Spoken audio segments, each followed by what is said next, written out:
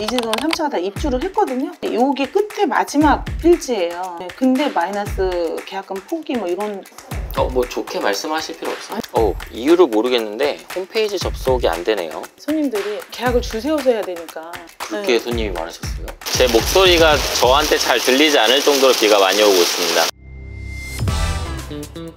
안녕하세요, 살집채널입니다. 저는 지금 춘천에서 원주로 가고 있습니다. 원주에 모아엘가 그랑데라는 아파트 단지가 지금 청약 공고를 냈거든요. 전용 8살을 기준으로 분양가는 4억 중반이고요. 이번 공고에서 모집하는 세대수는 300세대가 조금 안 되는 것 같습니다. 저희가 보통 강원도 3대 도시라고 하면 춘천, 원주, 강릉을 꼽는데요. 그 중에서도 춘천과 원주는 서울에서 1시간 거리이기 때문에 많은 분들이 관심을 갖는 것 같습니다. 원주는 한때 투자붐이 일기도 했었는데요. 그래서 많은 분들이 갭 투자를 해서 큰 부를 얻겠다라는 희망이 부풀어 있던 곳이기도 하죠. 그 당시에 갭 투자로 들어가셨던 분들은 손해보신 분도 많이 있는 걸로 알고 있습니다. 하지만 이런 단지들이 원래 취지가 지역 내 일자리와 함께 주거지를 공급하는 게 목적이지 않습니까? 그래서 외부에서 투자하는 건 돈이 얼마 될지 저도 잘 모르겠지만 지역 내에서 바라보는 시선은 다른 경우가 많이 있더라고요. 그래서 이번에도 지역 공인중개사분의 도움을 좀 받고자 인터뷰 섭외를 했는데요. 성공했습니다. 중개사분 인터뷰 섭외하기가 굉장히 어려운데 너무 기쁩니다. 지금 인터뷰를 할 수 있다는 사실에. 요진부동산이라고 해서 유튜브 채널을 운영하고 계시는 분이고요. 전화 통화를 해보니 업력은 20년 이상 되신 분이래요. 그래서 원주에 대해서 여쭤보면 많은 정보를 얻을 수 있지 않을까 라는 생각이 듭니다. 이왕 이렇게 어렵게 인터뷰를 하게 된 김에 이번 청약 예정지만 콕 집어서 그 지역만 듣기보다는 원주시라는 곳은 어떤 곳인지 한번 설명을 드려보려고 하고요. 그리고 최근에 부동산 동향, 그러니까 매매는 어떤지, 전세는 어떤지 이런 동향들에 대해서도 한번 들어보고자 합니다. 춘천에서도 원주가 1시간 거리네요. 열심히 운전을 해서 가보도록 할게요. 와, 인생은 참 알 수가 없네요. 제 목소리가 저한테 잘 들리지 않을 정도로 비가 많이 오고 있습니다. 안전운전 하도록 할게요.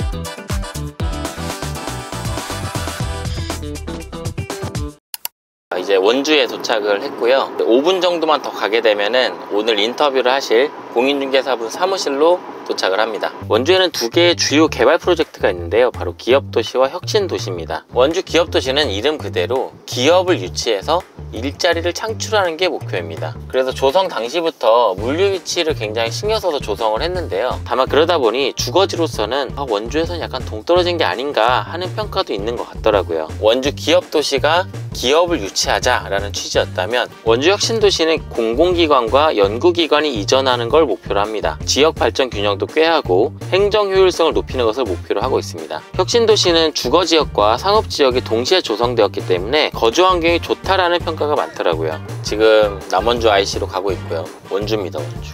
원주에 사시는 분들이야 매일 보는 풍경이겠지만 제가 이렇게 와서 보면은 참 신기합니다. 원주구나? 이런 분위기구나. 지금 앞에 보면 건강도시, 경제도시 원주라고 되어 있는데요. 산업 유치를 할 때 반도체 사업을 유치하기도 하고 나노 사업을 유치하기도 하고 자동차 사업을 유치하기도 하고 어떤 핵심 분야를 정해서 유치하는 경우가 많이 있는데 원주 같은 경우는 그게 바로 메디컬이었던 걸로 기억을 합니다. 여기서 좌회전해서 들어가게 되면 곧 사무실이 있는 것 같아요. 엄청난 아파트 단지들이 있네요. 주차를 하고 인터뷰를 다녀오겠습니다. 요진부동산으로 들어가고 있습니다. 안녕하세요. 아까 전화드렸던 들어와도 될까요? 네, 실물이 훨씬 낫네요. 아, 감사합니다. 차시면 돼요. 차시면 클립 있거든요. 사장님 소개 한 번만. 안녕하세요. 무실동에서 지금 15년째 일을 하고 있는 요진부동산 대표 윤희순입니다. 반갑습니다. 네, 안녕하세요. 그럼 원주에서 시작을 하신 거예요? 수원 영통에서? 네, 시작했다가 원주는 2003년도에 왔어요. 20년이 넘으셨네요? 사무실이 그때는 3평밖에 안 돼가지고 손님들이 계약을 줄 세워서 해야 되니까. 그렇게 손님이 많으셨어요? 그때는 그랬죠. 줄 서서 계약을 했으니까. 원주가 그때 투자 붐일 때였나요? 아니에요. 사장님만 잘 되신 거예요? 그런 것도 좀 있죠. 예. 정말 열심히 해서 그래요. 3단지가 서울에서 갭 투자로 많이들 왔었어요. 20년이나 계셨으니까 원주 부동산 분위기라고 하면은 사이클이 있지 않습니까? 사이클에서 위인지 아래인지 아니면 올라가는 중인지 내려가는 중인지. 서울도 똑같잖아요. 약간 지역에 차등이 좀 있어서 그대로인 지역은 또 그대로고 원주도 예를 든다면 기업도시 같은 경우 지금 저희가 인터뷰하고 있는 곳이 무실동이고요. 여기에서 이쪽 쪽으로 올라가게 되면은 원주 기업도시라는 곳이 나옵니다. 원주 부동산 관련해서 최근 공중파들 영상을 보게 되면은 부정적인 내용들이 나오는데, 이런 부정적인 내용들이 대부분 이 기업도시에 관련된 내용입니다. 뭐 마이너스 B라든지 뭐 그런 것들이 나오고 있는 지역이 바로 여기인 거죠. 이 카카오맵을 보게 되면 조금 이해가 쉬운데요. 여기 노란색으로 되어 있는 곳이 아파트입니다. 이렇게 넘겨보면 아파트들이 들어있죠. 그리고 파란색 일반 공업지역이라 되어 있는 곳이 기업을 위한 곳입니다. 그리고 빨간색은 상업지역이고요. 이렇게 둘러서 기업들을 위한 공간들이 있어요. 여기에 2종 일반 주거지역이라고 되어 있는 이곳들은 단독주택을 위한 공간입니다. 이재동 3차가 다 입주를 했거든요. 끝났어요. 네. 다 끝났는데 여기 끝에 마지막 필지예요. 근데 마이너스 계약금 포기 뭐 이렇게 거래가 돼요. 원주 기업도시는 단기적으로는 아파트 가격이 약세인 게 맞지만 향후에 기업들이 얼마나 자리 잡느냐에 따라서 그 지역에 대한 가치가 크게 달라질 것 같습니다. 저희 사실 무실동 같은 경우는 네. 풍경채가 프리미엄이 어마어마하거든요. 사실 우리 원주에서 가장 비싸게 분양했어요. 기존의 단지들하고 가격 차이가 엄청나잖아요. 많이 나죠. 거의 뭐 더블이잖아요. 근데 여기가 가격이 안 떨어지잖아요. 그게 사람들이 정말 여기를 너무 살고 싶어 하는. 뭐 명품으로 비교하자면 네네. 루이비통을 갖고 있는 거랑 에르메스랑 샤넬 갖고 있는 거랑 다르잖아요. 고객분들이 오셔가지고 말씀하실 때 그냥 내 친구가 거기 가는데 나 꼭 가고 싶어. 되게 가고 싶어하는 그 심리가 있어요. 신축이니까. 네, 이 일대에서. 신축이기도 하고 네. 일단은 학군부터 시작해서 모든 게 다 갖춰져. 무실동은 도보권이에요, 학교가. 그래서 여기는 그냥 딱 받쳐주거든요. 네. 초중고등학교가 다. 네네. 그러니까 집 앞에 학교가 있는 경우가 거의 드물어요. 집 앞에 학원이 있기가 쉽지는 않거든요. 그래요? 근데 무실동은 그냥 집 앞에 가면 학원이 있고요. 집 앞에 가면 영화관이 있고 그런 게 이제 풍경채가. 그러니까 그 전에는 더샵이 핫했죠, 몇 년 전에. 이게 올라간 지가 지금 1년 사이에 그렇게 올라간 거거든요. 3년 차. 1차가 한 4억 5천 이랬어요. 4억 5천, 6천, 7천 이랬는데 풍경채가 6억이 거의 프리미엄이라 다 하면 6억이 넘어요. 보통 3천에서 한 6천 정도. 지금 뭐 7천 코르래도 없다고 하더라고요. 양극화가 심하군요. 신축을 중심으로 한 일부 단지는 인기가 되게 높고 다른 단지들은 상대적으로 가격이 변동이 크지 않고. 뭐 매스컴에서 아시겠지만 서울도 신축 5년 이하 신축을 엄청 얘기하잖아요. 2020년도에 잠깐 침체되어 있다가 요즘에 조금 가격이 많이 예전처럼 서울에서 돈 싸들고 와가지고 뭐 사고 이런 거는 없죠? 없죠? 네, 진짜 전화로 집담보 계약했거든요. 그쵸. 저희가 봐주고 이 정도면 괜찮을 것 같아요. 뭐 가격 얼마예요? 그러면 집도 안 봤어요. 계약금 쏘고 이런 게 어마어마했죠, 그때는. 그런 거는 이제는 없어요. 규제가 너무 심하다 보니까. 네, 왜냐면 일단은 취득세에 대한 부담이. 이번에 지금 청약이 하나 있어요. 모아엘가 그랑데라고. 뭐 좋게 말씀하실 필요 없어요. 아니, 좋게 안 말해요. 아, 저는 그런 거 못해요. 일단은 주위에 상권이나 이런 게 좀 부족하고요. 네.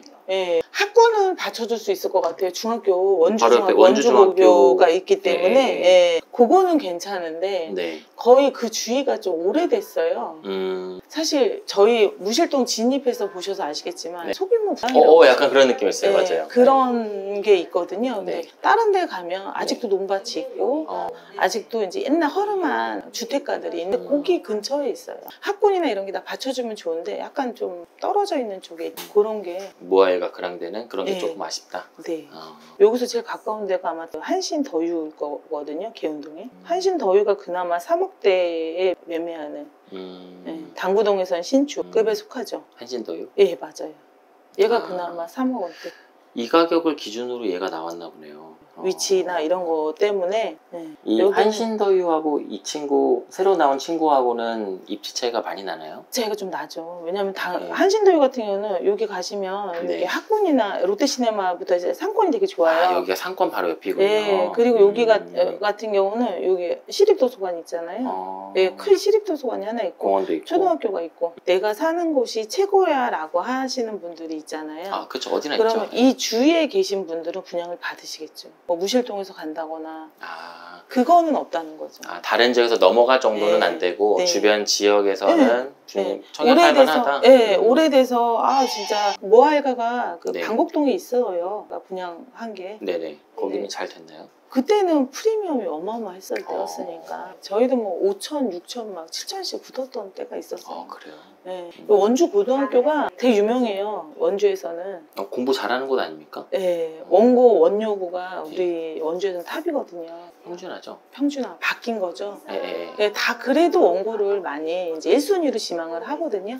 선호를 하는 거? 네, 선호를 해요. 여기 보시면 개원 1차가 네네. 휴먼시아가 예전에 30%막 DC했던 아파트거든요. 근데 여기 전세가 없어요. 이 고등학교 가까워서요? 원고 보내려고 하는 엄마들이 학교 옆에 이쪽으로 전세를 얻어서 이사하고 싶은데 아예 없어요. 잘 안 나와요, 물건이. 그러니까 사실 어떻게 보면 고등학교, 중학교 보내는 엄마들은 학교만 봐서는 또 올 수도 있죠. 배정을 받으면 거기로 움직이는 경우도 있잖아요. 그렇죠, 네. 그렇죠. 그렇게 생각하면 사장님 좀 어필하고 싶으시거나 그런 게 있으시면 말씀하셔도 됩니다. 인터뷰 해주셨으니까 뭘, 감사의 마음으로. 저희 고객분들이 저한테 와서 계약을 떠나서 그냥 저랑 상담하고 가면 너무 기분 좋다라, 되게 시원하다, 뭔가 답을 얻은 것 같다.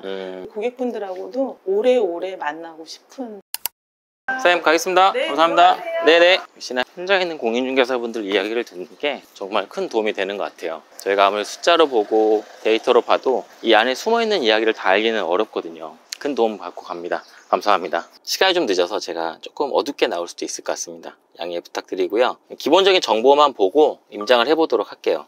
단지명은 원주 모아엘가 그랑데라는 곳이고요. 공급 규모는 281세대입니다. 가격은 전용 84 기준으로 4억 중반이고요. 정비사업인 것 같습니다. 홈페이지를 들어가 보면 이유를 모르겠는데 홈페이지 접속이 안 되네요. 그럼 아까 중개사 대표님께서 해주신 말씀으로 입지는 가름을 하도록 하고요. 모집 공고문만 한번 살펴보겠습니다. 당첨자는 지역 우선 공급이고요. 해당 지역 거주자, 원주시 거주자면 됩니다. 민영주택이고요. 재당첨 제한 없고 전매 제한 없고 거주 의무기간 없고 분양가 상한제 적용되지 않았고요. 비규제 지역의 민간 택지입니다. 계약금 10%인데 계약할 때 5%, 30일 이내에 5%를 내게 되고요. 중도금은 60%, 대출이 다 나오겠죠. 그리고 잔금은 30%입니다. 총 353세대인데 이 중에서 281세대가 청약공고가 나왔고요. 타입별로 세대수는 이렇습니다. 전용 5구가 제일 많네요. 다 지어지면 이런 모습이 될 것 같고요. 모아엘가니까 해림건설이 짓습니다. 7월 19일에 분양공고가 났고요. 7월 29일에 특별공급을 시작으로 청약에 돌입합니다. 최고 20층이고요. 5개 동으로 이루어져 있습니다. 2027년 2월에 입주 예정이네요. 자, 그럼 지금부터 즐거운 임장을 시작해 보도록 하겠습니다. 아까 사장님 이야기를 듣고 보니까 정말 여기가 분당 느낌이 나네요. 여기가 원주시청이군요. 여러분들은 지금 정면에 원주시청을 확인하실 수가 있습니다. 저는 이쪽에서 우회전해서 갈 거예요. 이 무실동이라는 데 저는 처음 와봤는데 굉장히 잘 되어 있네요. 무실동이라는 지역은 사시는 분들도 굉장히 자부심 있게 사시는 그런 동네인 것 같습니다. 저는 지금 예정지를 향해서 가고 있고요. 주변 전경이 어떤지 보실 수 있도록 영상으로 담고 있습니다. 왼쪽에 정체를 알 수 없는 굉장히 멋진 건물이 하나 보이는데 아직 다 안 지어진 것 같네요. 상업시설인 것 같은데 여기가 상업지역이 굉장히 잘 되어 있네요. 정면에 애경이 만든 AK 플라자가 있고요. 이쪽이 굉장히 번화가네요. 롯데마트도 있고요. 저는 여기서 우회전을 할 예정입니다. 뭐가 많이 있네요. 왼쪽에 있는 큰 건물을 보니까 CGV도 있고 여기가 원주 종합터미널인 것 같습니다. 이 일대에 굉장히 많은 시설들이 모여있네요. 왼쪽에 의도치 않게 모아엘가 그랑데 견본주택을 확인하게 되었습니다. 위치를 확인 안 하고 왔는데 역시 중심지에 지어놨네요. 지금은 17시인데 아직 오픈을 안 한 건지 사람들이 왔다 갔다 하는 모습은 없는 것 같습니다. 차들은 좀 주차가 되어 있는데 지금 견본주택에서 현장은 차로 한 8분 정도 거리에 있고요. 저도 가는 길에 겸사겸사 동네를 구경하고 있습니다. 저 앞에 있는 단지가 아까 중개사분께서 말씀하셨던 더샵이지 않을까 싶은데요. 3년차 아파트고 가격이 많이 올랐다는 그 아파트인 것 같습니다. 지금 저기 정면에 보이는 거는 1차인 것 같고요. 굉장히 잘 보이는 곳에 있네요. 사람들이 왜 여기에 살고 싶어 하는지 알 것 같습니다. 여기가 원주 센트럴파크 2블록을 지금 지나가고 있고요. 지금 왼쪽에는 종합체육관이 있고요. 체육관도 엄청 크네요. 정면에 뭔가 높은 건물들이 보입니다. 지금 여기가 단구동이라는 곳인 것 같아요. 단구동의 모습은 이렇다라는 걸 확인하실 수가 있고요. 아마도 언덕 너머인 것 같은데 저는 저 앞에서 왼쪽으로 이동할 것 같습니다. 사실 원래 같았으면 이런 전경을 다 담지는 않았을 것 같은데 원주라는 곳이 저도 워낙 생소하고 궁금해 하시는 분들이 있을 것 같아서 쭉 담아보고 있습니다. 좌회전을 해서 여기 보시면 하트로 제가 표시해 놨거든요. 여기가 저희 목적지입니다. 아까 제가 있었던 곳이 중심지라면 이곳은 약간 중심지에서 한 걸음 물러난 그런 느낌입니다. 비가 오네요. 지금 창밖으로 살짝 보였던 저 단지가 아까 시세 비교로 하셨던 한신 더위인 것 같습니다. 3억 중반이었던. 아침에 나왔는데 벌써 17시네요. 비가 와서 그런지 더 빨리 어두워지는 느낌입니다. 아쉽네요. 저는 이 길 끝에서 좌회전을 할 것 같습니다. 퇴근 시간이 다 돼서 그런지 차들이 좀 늘어난 느낌이에요. 원주라는 도시가 강원도에서 세 손가락 안에 들어가는 도시고 큰 도시다 보니까 확실히 편차가 좀 있네요. 지금 오른쪽에 펜스로 되어 있는 여기가 예정지입니다. 그게 안 써있네요. 모아엘가 예정지라든지 뭐 그런 게 써있을 줄 알았는데 그런 건 없고 하얀색 펜스로만 되어 있습니다. 그리고 이쪽으로 조금 더 가게 되면은 원주고가 나온다고 했거든요. 지금 제 옆으로 원주고등학교가 보이고요. 비가 와서 제대로 안 담겼을 것 같긴 합니다. 어우, 비가 많이 쏟아지네요. 주변을 다 살펴보니까 아까 중개사 대표님이 말씀하신 게 어떤 의미인지 알 것 같아요. 아까 중개사 대표님이 말씀하신 대로 이 단지는 원주의 다른 지역에서 넘어갈 정도로 큰 매력이 있는 것 같진 않지만 이 주변 일대가 다 구축이다 보니까 원주고나 원주중학교에 아이를 보내고 싶어하는 학부모님들은 신축에 대한 니즈가 있을 것 같다. 그래서 그런 분들은 충분히 고려해볼 만하지 않을까 라는 생각이 드는 그런 단지였습니다. 사실 제가 이 원주라는 도시를 처음 올 때만 해도 굉장히 막막했는데 오늘 원주까지 와서 운 좋게 설명도 잘 들었고 현장 답사까지 잘 마쳤는데요. 제 영상이 조금이라도 도움이 되셨다면 구독까지는 조금 어렵다 하더라도 좋아요 버튼과 간단한 댓글까지만 좀 부탁드리겠습니다. 영상 만드는 입장에서 정말 큰 힘이 되거든요. 전 여기까지 하도록 하겠습니다. 감사합니다.